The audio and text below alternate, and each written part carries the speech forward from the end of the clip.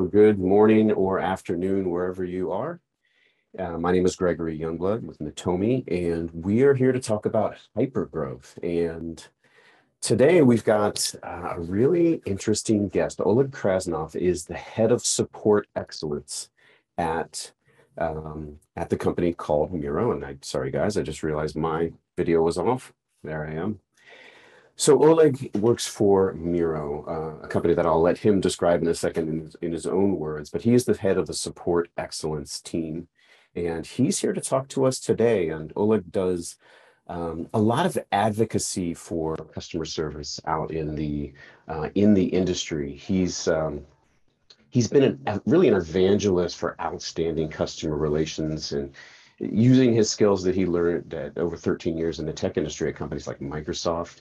And he's also been an advisor to many small companies, one of whom happens to be one of our customers. And he advises them on CX strategy. And finally, he, in addition to all his day jobs, he helped develop what was called the GeekBrains curriculum for training around being a customer service leader. So this is a person that really is into the craft of customer experience. So Oleg, welcome to you. I'm really glad that you agreed to come on and talk to me. Thank you for having me. Okay, and you're 13 hours ahead, so it's quite late for Oleg right now. Yeah, it's 10 p.m. for me. Yeah, okay, so we won't keep you too long, Oleg, but I did put this graphic up. I told you that I would. This is right off of the Miro website. So I wonder if in just about 20 seconds, you could just describe what Miro does, just so our listeners will know. Yeah, so in simple words, it's online whiteboard. And basically on this online whiteboard, you can do anything. So I perceive it personally as sort of Lego. So you can do it for workshops, you can do it for team syncs, you can do it for planning. So basically you just hop on our website, miro.com, and try yourself because it's a free product. And we have plenty of use case, plenty of templates. So hopefully this will be beneficial for your work as well. Thank you for that introduction, Oleg. Let's move immediately into the meat of the content here, because that's why people came. So I wanted to make it very clear for the audience. These are the three, plus maybe one, but most likely, these are the three topics that we're going to talk about. Oleg's going to talk about his experience building this new concept, at least it was new for me, around support excellence, which we'll describe that is. We're going to talk about the hypergrowth that Miro went through and how they handled that, and then really the value of collaboration. And I know that can be a little bit Captain Obvious, but let's talk about the value of the type of collaborations that Oleg initiates in his company, and maybe there's some things in there that you're not already doing. So this is what will go on during our webinar here. If you've got any questions, I've got the Q&A bubble up, so at the end we will address any questions you have, and I'll try to do them as I go along as much as I can. Otherwise, we'll take a break. Okay, so let me stop sharing slides because we don't want to do slides. We want to do you and I talking here. So let me just redo my windows here so I'm organized.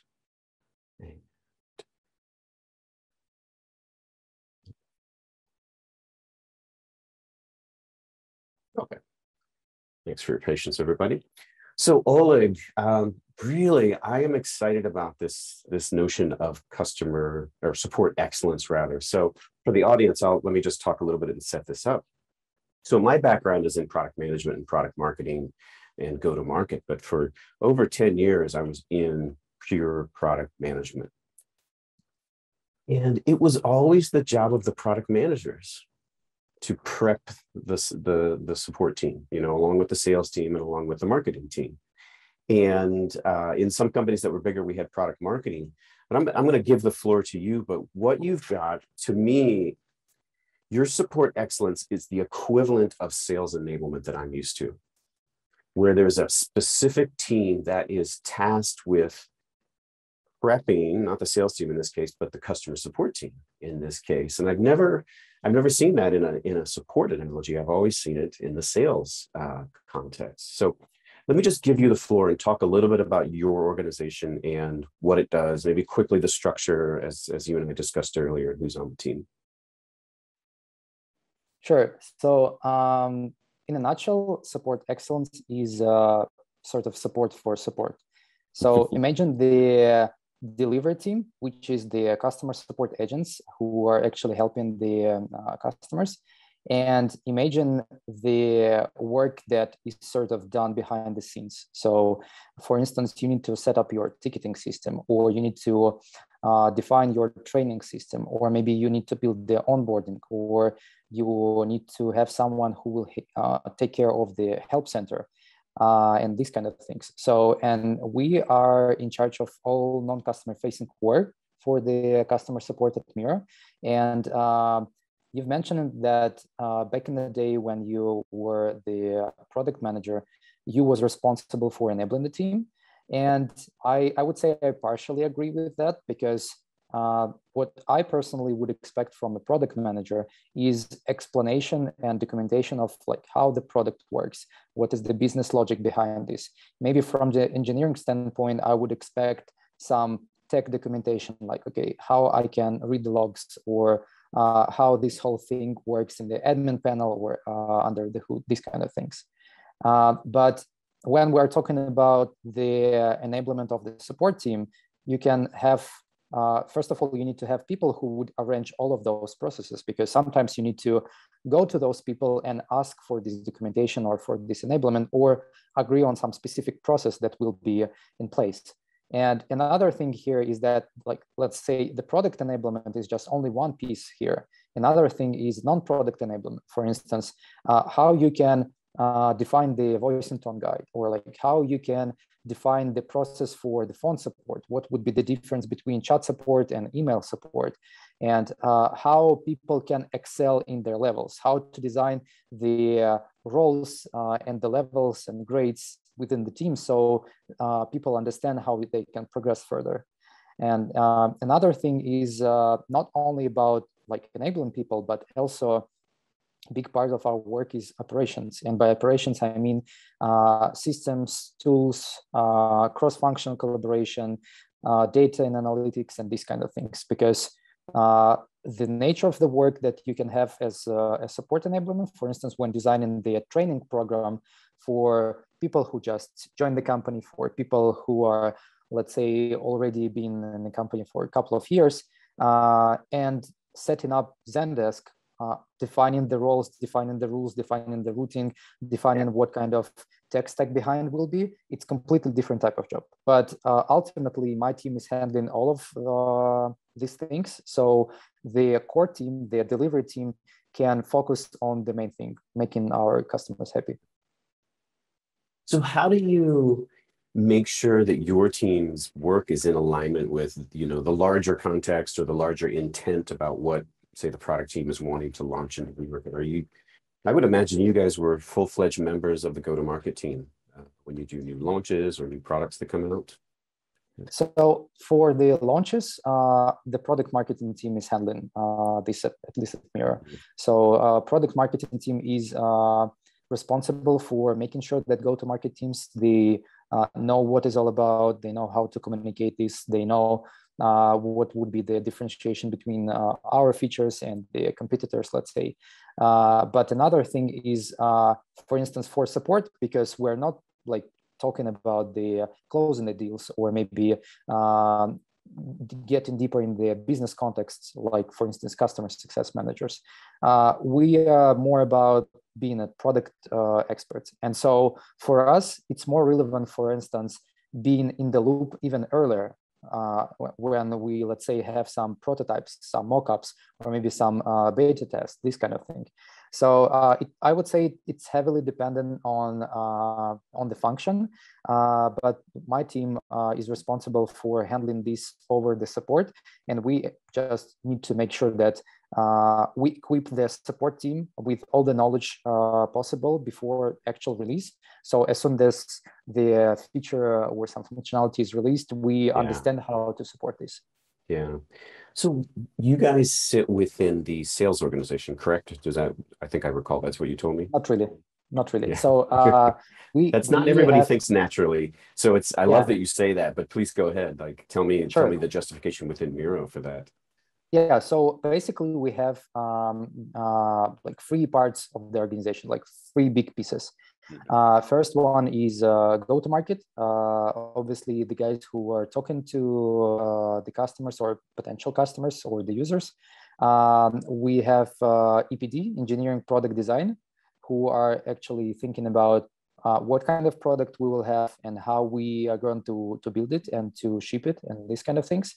And the rest would be called sort of operations. So they are out of those previous groups, but they are still necessary for the company. So usually they call like G&A, for instance, like people team, finance, and these kind of guys with whom we can actually, take care of all the previous functions.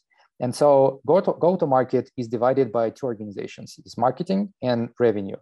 And revenue organizations, an organization includes the sales team in all kinds of matters like SDRs, account executives, account managers, and different segments and these kind of things.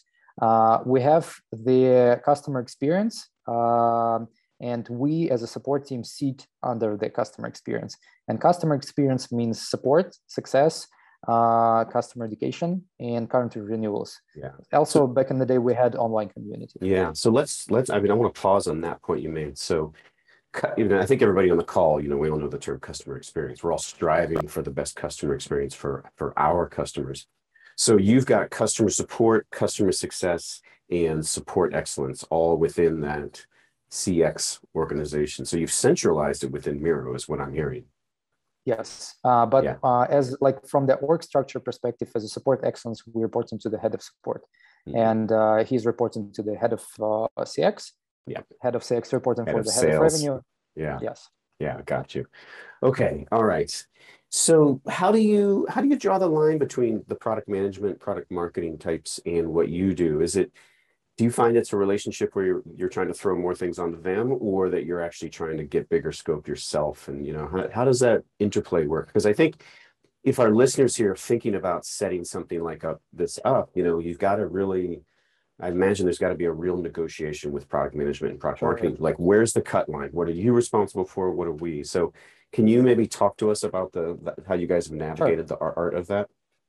So I would say that the best way to describe this would be just to zoom out and think about what kind of core functions you have and what kind of functions you have that support the core functions. And like if you imagine the kind of small company, and let's imagine the support team about like 5 to 10 people, then usually the team lead or the head of support will be directly managing the customer support reps, maybe a few technical support engineers for the second line. And this person will handle like everything. This person will handle hiring, onboarding, setting up Zendesk, negotiation with other functions and these kind of things. And this is fine. This is completely fine when you're a small company. And this is something that happens across all core functions. So this would be true for sales, for the product managers, etc.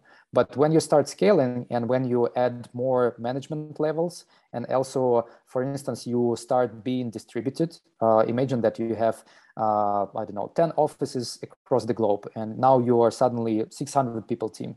And you have several team leads reporting into the head of support, and the same can be for the sales, for the product managers, etc. And the problem that appears in any function is actually the operational burden that is different apart from the people management process. Because as soon as you have more people management in place, as soon as you have more management levels, those people, they are really responsible in hiring best caliber people, onboarding them, making sure they set up for success, making sure that they can control their performance and these kind of things. And also you need to collaborate within the group, because now it's way more complicated. One thing is when you're ultimate decision maker, and another thing when you have the leadership group, let's say like for 6 team leads, and you need to somehow to balance those and also manage these team leads. So the task goes more complex, and this is something that goes, tougher and tougher as soon as you get bigger and bigger. And so the usual response from the business in these kind of circumstances is when you can see these operations teams. And basically, operations is all about how you can help these core functions to be successful. And in growing companies, you can see all sorts of operations. You can see product operations, support operations, marketing operations, sales operations, any types of operations. And also you can see some specific flavors of operations, as we mentioned, enablement, because they're also responsible for, let's say, for the support for non-customer facing work, but the focus will be specifically for the training, for product enablement, non-product enablement, these kind of things. And so talking about the responsibilities, for instance, I closely cooperate with the product operations function. And one thing is when I'm attached to the support team and making sure that support is set for success. Another thing is when the product operations team is responsible for making life of the product managers easier. But obviously, we have some mutual agreements and mutual interests. For instance, I can bring the topic about, okay, I want the support team to be included in this product development cycle. Yes. How I can make sure that we can deliver this feedback, how I can make sure that we are very aware of all of those news, this kind of thing. Yeah. But the product operations manager will be responsible about like, okay, how to design the overall product development life cycle in the product organization. Right. So so I love this, and just bouncing off my own experience.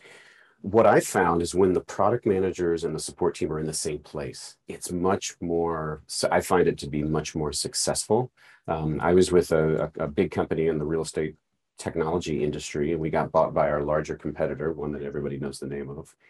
And, you know, we used to have everybody in San Francisco, and then after the merger, the support was now out in Denver and away from the product people. And it got a lot harder to design those overall end-to-end flows. But I think this is the fascinating work that a team like yours helps. And I think that, you know, now if I'm just pointing my comments to the audience here, you know, what we're talking about is just like you guys have a sales enablement team, is now having a support excellence team and really having them be part of that core team that launches products and brings them to market. And in a lot of companies, product managers are tasked with working with just the manager of customer success to do these things. And you know, what Oleg here is advocating, at least within his own company, is let's have a separate team that becomes real experts on taking a product or a selling strategy intent and turning that into customer support flows, because it really does matter what the revenue intent is in terms of the processes that get set up. So Oleg, I love that. Is there, I was going to move on to more of the hyper growth and how support excellence helped you guys navigate that, but anything else on support excellence that you think this audience needs to know to kind of get the concept? I think I can quickly dive deep in terms of the why it's support excellence, not support operations, and what's the difference between the pillars. But yes. If we have time, if you believe that we can afford this, then I will. How about I'll put you on the spot and say describe it in 1 minute. Okay, yeah, let's give it a try. So basically, we have 3 pillars: operations, enablement, and content. Operations is responsible for processes, tools, data analytics, and cross-functional collaboration. Enablement responsible for training, learning and development, product enablement, non-product enablement, and these kind of things. Content is responsible for both internal and external content. So we manage in both help center and internal systems like Confluence and Guru. So you can imagine enablement as a person responsible for designing the learning experience, let's say choosing the books, and content will be responsible for what would be inside of those books. So, and just because of the fact that we are not only operations, not only about like the tech stuff, like what's under the hood, that's why we define the term of support excellence rather than one specific thing. That was very helpful. Okay. I'm going to move us on to hypergrowth because we pitched that as part of the title. Sure. And you guys, I mean, hypergrowth, wow, you guys really went through it, because you told me before COVID, you had 240 employees. And then after COVID, not after, because we're not after, but late, you know, more of the present day, you've got, is it 1,000 employees? Is that what I? Yeah, recently, just I think a couple of weeks ago, we hit 1,000 employees. Yeah. And that's not just overspending and spending all the private equity money or VC. You guys are actually hiring because you have the business that's scaling to really Yeah. justify this level of hiring. So as a reflection of that, what you told me is you were getting, right before COVID hit, 2,000 tickets per month, ballpark. And then really right after that had gone up over 4x. I mean, you're getting 2,000 tickets a week, and it's probably even more now, I'm imagining. So how did support excellence help you guys through that? I mean, can you just tell us, there's some war stories that would be helpful for the audience to understand where it really proved its value? So back in the day when we've seen the COVID surge, we actually didn't have the support excellence team. We were just setting this up. And unfortunately, we were forced to have all hands on deck, and we just froze the transitions that we had for the people, because we were doing the internal promotions to those roles. And so people were waiting actually for about a year to get started, and I really appreciate their patience. So in a nutshell, I wish I had the support excellence team back in the day when we had this COVID surge, and even earlier. But the nature of the moves that we did after the pandemic hit was purely the support excellence related, because first of all, we, like, as soon as we've seen such a massive growth, and at some point we were having, I think, around 14,000 of tickets in a given month.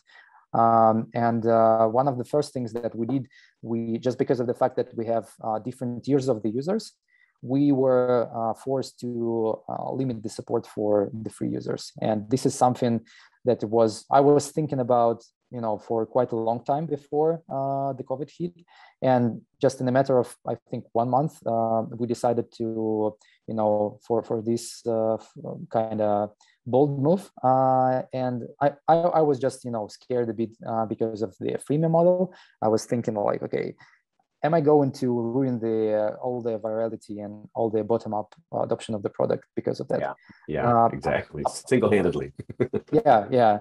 Apparently, I didn't. And eventually, we just limited support for, let's say, we were forced to kill it from the main website. We limited it within the product for the free users, and this helped a lot. But what was also, I was going to say, what I imagine is that your team was instrumental in identifying the ways that you could put more information on the web or in a Q&A or anything like that. Sure. So I'm imagining this is one of the first places where you proved your value by enabling the non-support option to at least be functional, so that all these free users can. Can you point to anything like one of your first successes in that regard that you can point to that maybe wouldn't have happened as quickly without it? I would say that before, like, I think 2 months before the COVID, we launched the online community, and this was the place where those free users could go after we limit the human support for them. And luckily, we already gathered some champions there. So they were a huge help for us to answer all of those questions. But also in natural, organic way, people were helping each other on these forums. And this was a huge help for us, because I imagine we would have a lot of hate if we just didn't have it. But luckily, we had like well organized platform to make it happen. Another thing that was helping for sort of self-service is the help of our customer education team, and they're in charge of our webinars. And before COVID, they initially were built as an arm for the customer success team. So the goal was to help scale the success organization first of all, and this is why they were connected mostly to the enterprise users. And after we've seen such a surge, we agreed that they will handle weekly webinars, and they still doing this. And as far as I know, they have around 700-900 people attending every week, and they're actually unpacking very basic questions about the functionality of the product. So you can imagine like how many tickets were actually deflected by doing this.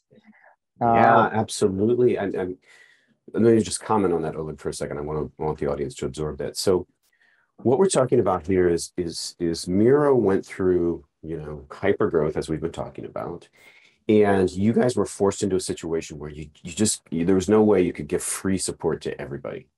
Yeah. So you had to make a really hard business decision to eliminate that support, or at least the live support, for free customers, which for you, the risk was really screwing up the freemium model, or the freemium flywheel, as it's often called. Yeah. And then you'd be the big bad guy, you know, if you guys didn't do it right. And so what I'm hearing is that the support excellence team was able to really jump in and be part of that and put a lot more focus on how do we gear up for automatic service, for self-service. And we're big believers in that. You know, Natomi, we create software that creates self-service through the AI bot, but it's not the only way to do it. The other way is what you're doing, is anticipating problems and then putting in solutions. And so one of the things that your team and the customer success team together did was create these webinars, which really took care of, I don't know which percentage you said, but I remember you told me a very high percentage of questions got answered in the webinar. And you had 800 or 900 people a week on the webinar, or maybe it wasn't per week, but it was per session that you did. So, you know, I think the reason I'm sort of repeating all this is I want to highlight, like, I've been through several in my career. I've been through several big changes about how we do support. I've even gone through one just like you did, where we decided we couldn't do pre-support. And it's always so fraught with peril. And it usually happened through the talent of the product managers and then the management of the customer support team. You know, they got together and they did it. But both of those, they were kind of doing it part-time, because they had their day job of you know, the product managers creating products, and the customer support of doing their just daily job. So I find is, you know, if a company has the luxury to break off this support excellence team, it really helps keep the constant focus on it, so things don't drop. And, you know, you can not drop things through the talent and of your people, but I love this, like, this is our job, we're on point, and we have a lot of focus on this. So I think this is the value that we're conveying to our audience here, is like, yeah, it is a luxury in terms of headcount in some ways, but if you're going through hyper growth, you're going to need something like this, because you're going to be able to need to root cause, you know, the causes of a lot of support problems, and then quickly act on those. So I'll pause there. Anything to add to that, Oleg? I would say that like from the support perspective, you can imagine that we are just in the middle of almost every process in the company. And imagine when your company grows, the complexity of the processes grows, and you need someone to actually handle this, because otherwise you would, you know, move too slow. And I've been mentioning these webinars, and those webinars weren't done by the customer success, but they are done by a standalone team, which is called customer education. And I think this is also sort of like an answer for the hypergrowth, because we also closely collaborate with those, because we're trying to, you know, share the signals that we hear in the tickets. Yes. So we can transform those to some courses, to some videos, YouTube channel, in product guides, these kind of things. Yeah. So great segue, because that's actually our next topic. So I'll move us to that. At first, I'm going to answer a question. So Lance, yes, the recording will be available after. And I just want to, I have to say this, guys, but this logo that's up here, this is my noise cancellation software. So I'm actually in a very echoey room, but the software is canceling that. But I couldn't get rid of the logo. So apologize for the distraction of this logo. But it will help create a better audio track on the recording. So if you want to listen to this afterwards, you please do, and we'll make it available on the Natomi website. Okay, so Oleg, you just brought up collaboration, topic of collaboration. It was the third topic that you and I said that we would talk about. So I love your phrase. You want to repeat the phrase you told me about the best support is? Yeah, best support is no support. Yeah, yeah. Do you know where who came up with that? I mean, surely it wasn't either of us. I was actually hearing this from one of the candidates for the support team back in the day, and I think this was sort of like really short and great highlight of like the overall philosophy that I was thinking about. Because ultimately, if you think about any digital product, and let's imagine that I don't know, you have your calendar or like time app on your phone. I barely imagine that you're just contacting support because something wrong with this product. So usually such simple products, they work like Swiss knife, and everything is fine. And this is sort of like unreachable ideal that you need to strive for. And of course, with such complex products like Miro, it's barely imaginable when people would understand the whole concept right away, will not I don't know, face some bugs and these kind of things. But this is just at least ideology that you can have in place, because ultimately the biggest value that you can do for the company as a support team is actually converting those insights, these like the most honest feedback that you hear in the ticket threads, to the product insights. Because ultimately, if you don't do this, you will get more tickets, you will get higher costs, you will have pissed off customers, and eventually any customer support interaction is the distraction for the user. So as a support team, our goal is to ensure that we reduce it to the minimum amount as soon as possible. Yeah. So I've just been reflecting on some of my own experience, and I've been in companies where product was receptive to a lot of this input from, this distilling out of insights from the tickets. And I've been in companies where where the product managers are receptive, and I've been in companies where they were shields up. And it was sometimes hard, because I was in this case, I was in a go-to-market capacity. It was sometimes hard to get the product managers to take these insights seriously, because they kind of sometimes go into the like, well, that's just a big whiner. That customer is just a big whiner. I mean, of course, all they have to do is click here and they can do that thing. And they sort of fell in love with their own product.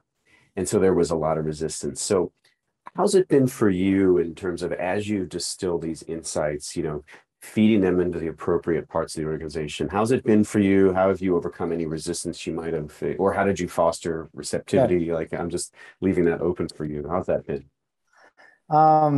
First of all, I think I need to mention that this is an ongoing process, and the challenge that we have is that we had several iterations doing this product feedback loop. But we were, just because of the fact that we were growing so fast, we are forced to rebuild the process on the go. Imagine that you need to you would like to have a car, but you have only half ready, and on the go you need to rebuild it, like some specific parts. So what's the problem with that? I would say I'm teasing, Oleg. Yeah, I know. I mean, but I'm just like, imagine once again the amount of connections that you have. One thing, like when you are doing it for 200 people organization, another when you have like 1,000 people, and you are going to scale even further. And so like this is not an end, and this is going to be continued.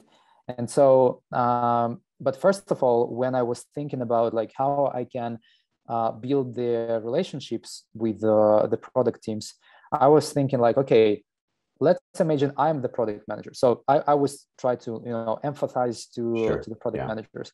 And so I was thinking like, okay, someone is just knocking my door, like, why the hell should I listen to this person?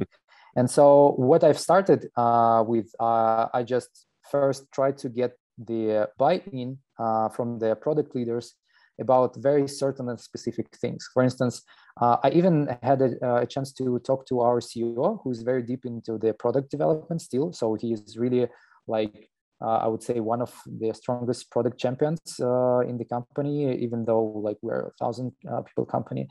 But back in the day, I had an opportunity to talk to him and just ask simple questions like, okay, from the product perspective, how we can define that this amount of tickets is enough to say that, okay, this is a problem, we need to fix Yeah. this. Yeah. Or should we align this only to specific OKRs? Or maybe we Yeah. need to think about it holistically and combine it together with the deal blockers from the sales guys. Yeah. Maybe we need to also think about like the cases when the same problem was not only causing, let's say, 500 tickets for this given month, but also we lost this amount of money because people were facing these problems, and this amount of people churned because we wouldn't be able to retain those. Yeah, and so I love this because what you're talking about is how to make the case to product that a certain thing is worthy of getting engineering resources. And you're talking about really kind of having empathy for what it's like to be in their shoes and what they care about. And I'm going to speak what I think most people on this call know, that product managers, they fall in love with their own product features. I mean, I've been there, so I've been one of these people. And the features and capabilities really always loom so much larger. And so it's almost like you have to be twice as convincing coming from the support side, because you're always, I hate to use this because it's such a charged term, but like there's a bias almost. There's a bias towards product features and capabilities and their strategy and their roadmap. And then here you come with this really these unsexy requests of like, hey, this screen doesn't work well, or whatever, this flow doesn't work very well, even though I know it's not a revenue generating flow.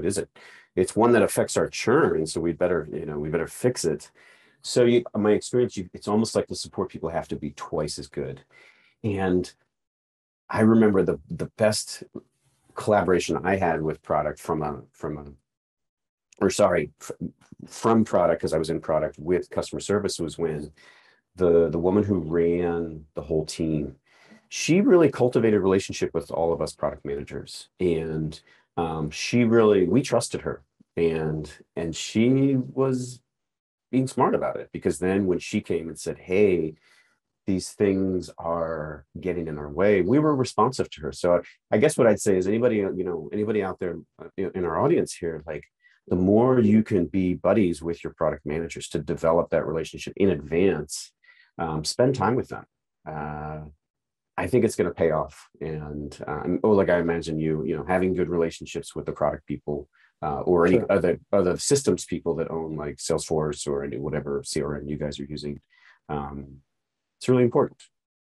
Yeah, and I would say that when I was exploring how other companies are doing the same thing, I even heard the story when at some company, the head of engineering had such a great relationship with the head of support that he didn't care about the numbers. He was just going to the head of support and asking her, like, give me a top 5 pain points for the support, and immediately got to the backlog, and that's it. So I definitely believe that relationship is key.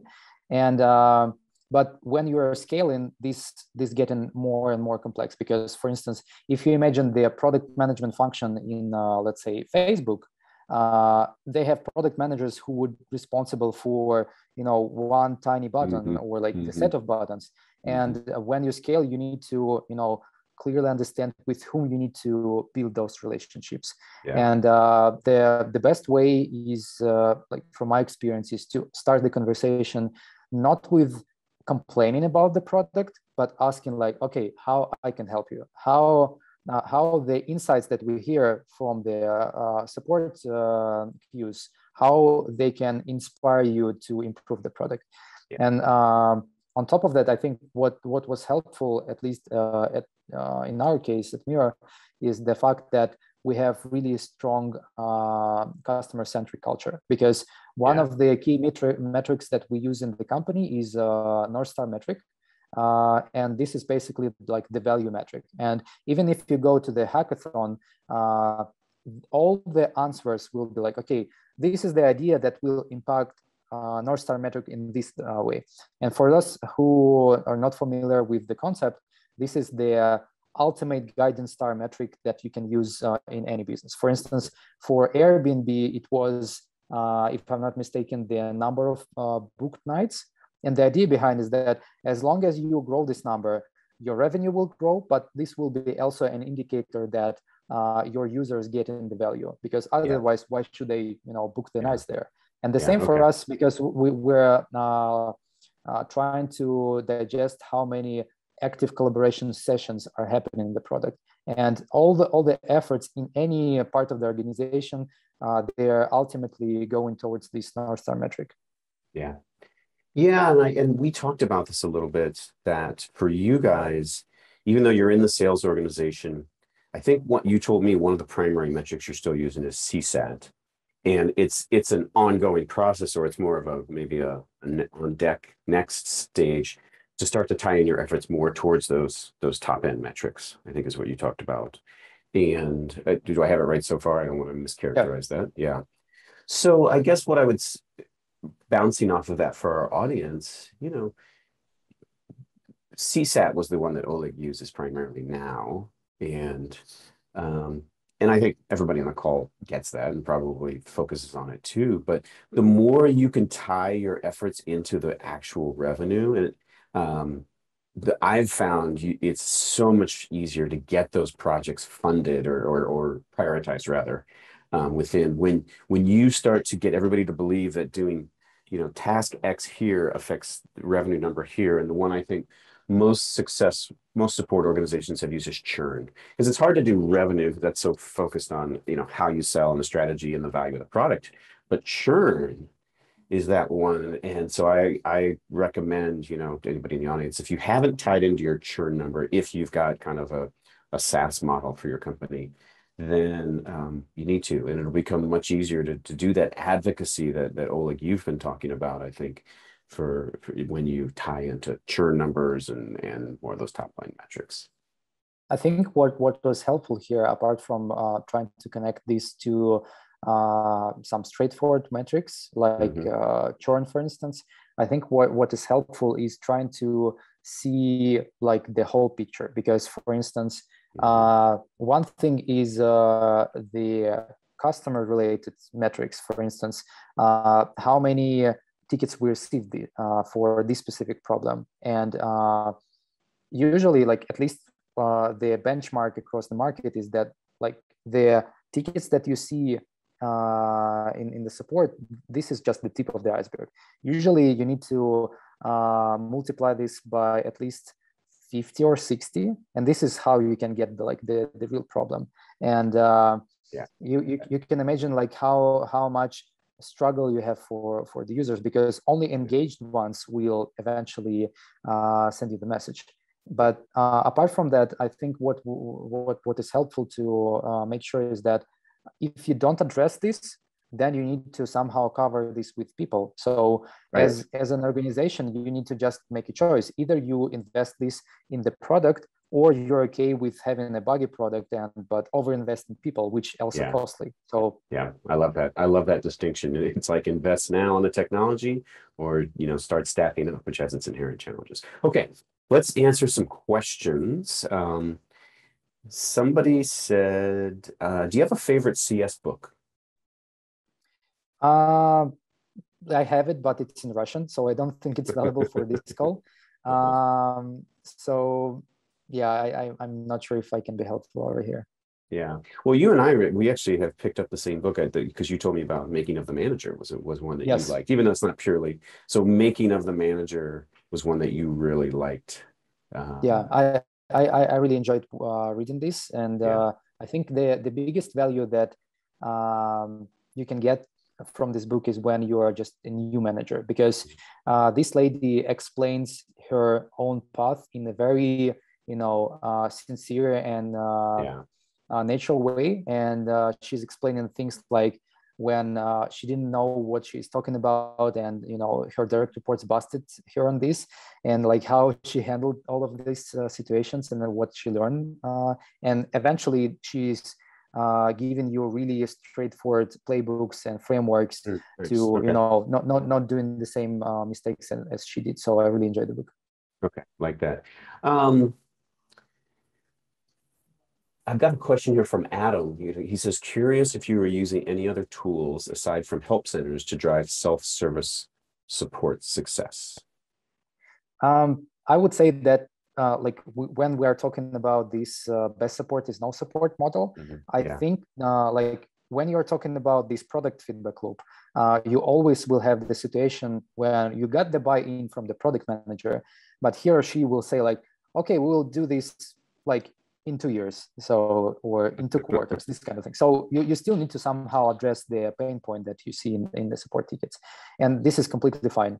And the next step when we're talking about delivering the value to the company is actually proactively sharing the best practices with the users. And the most straightforward way for this will be the help center.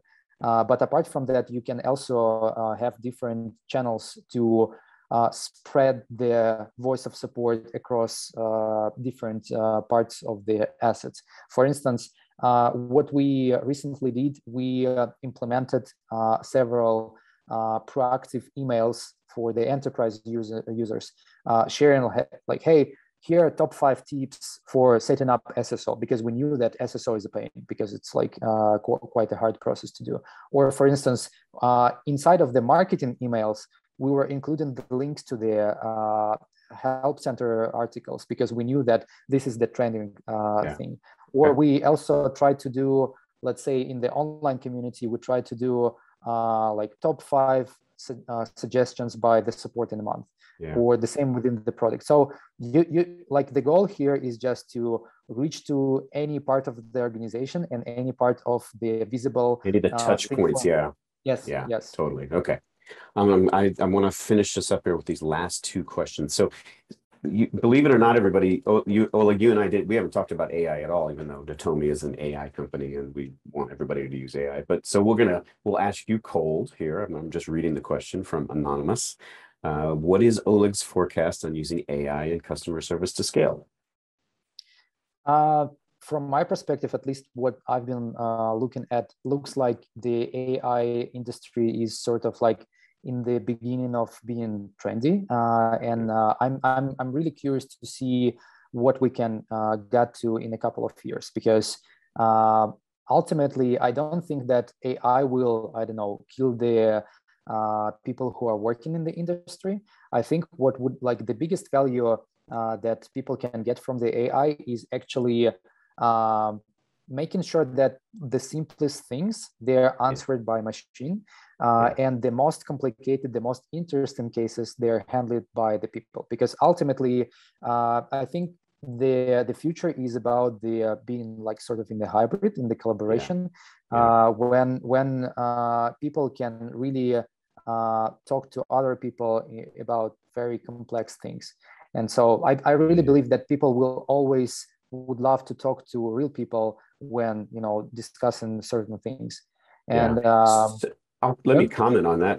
I just want to comment on that. And you were so right, because it's like, you know, I think some folks in the customer service industry initially they think, uh-oh, is my customer now going to just have to talk to a bot and it's going to be a bad experience? And what actually happens is, as you said, the people that do need to talk to somebody because of the nature of their problem, now there's more bandwidth to service those people, because your people, your agents, are not bogged down with the same old question time and time. That's where we're seeing the magic. It doesn't reduce the need for agents. It allows you to direct your agents surgically exactly where it's needed. And what we found is that the agents are a lot happier because they don't come into work and answer the same question 4,000 times, which is not very rewarding, as you know, and everybody on this call knows. Okay. What are the 3 ingredients of a great CS experience? I would start with people. I mean, like, I really hate when people who think that they are good at customer service for some reason, they actually are not that good. They're for some reason, you know, start working there, and eventually you get poor experience. And so I think the first and foremost thing you need to do is hire really great people. And for this, I prefer to have the combination of people with strong empathy and problem-solving skills. So they need to have like healthy balance here. The second thing I would say is like the right culture, because you need to build the environment where these people will be treated well And so you need to take care of those people, because I strongly believe that happy support means happy customer. You can't really make happy anyone else if you are unhappy yourself. So this can go like within the team management, with cross-functional collaboration and these kind of things. And the last piece that I've learned hard way is think about operations. Think about like if I had a time machine and I had an opportunity to go back in like 3 years ago when I just started at Miro, the first thing I would do is actually setting up the right tagging system in place, understanding where the tickets come from, understanding the trends, and while the company is small, building this product feedback loop right away. So this would be like my top priority. So feedback loop, those three I think they're the most important. Yeah.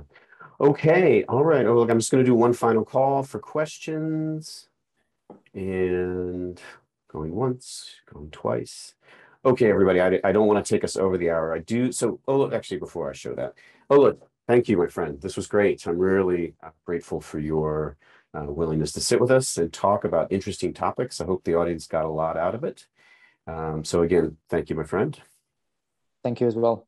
Yeah, and then for the audience, I've got just one last slide to show. So this is our next webinar, which you can see is out in November. And really excited to have the CEO of Gainsight. So Nick's going to get on with me, and we'll go deep into where he sees this topic of CX going. And you know, from his position, he's got a very strategic view as it relates to his company and the industry. So should be a very fun conversation. All right, Oleg, let's sign off. Thank you very much again. And thank you to the audience for hanging in there with us. Thank you. Bye, everybody. Bye.